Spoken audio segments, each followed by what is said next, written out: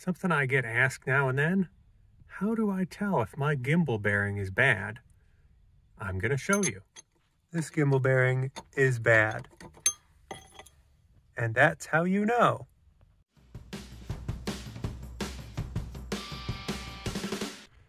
Alright, so this is a Volvo Penta SX-M drive.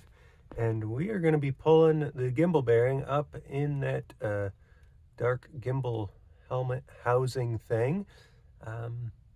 Yeah, this gimbal bearing is cooked, as you can see from this little clip. So we're going to be using our MBS Fab tool that you saw us use on the Alpha 1. And here's the cool part about this. Grab this plate. And it fits. So the process is exactly the same on the Mercruiser drives, Alpha or Bravo, as well as the Volvo drives. The same tool works on both. Let me get this thing set up and we'll pull this thing out of here.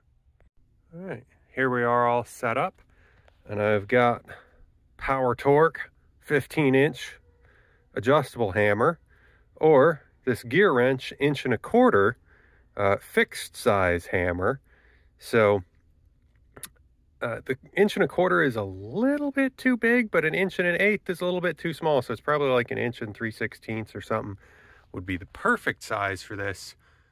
But I don't have one of those, so we're going to use the 1.25 inch.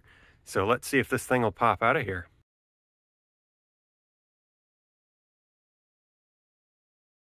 There we have it. Let's see. Hey. There we have it.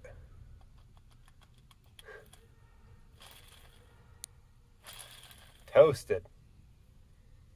Works perfectly fine on a Volvo Penta SX-M.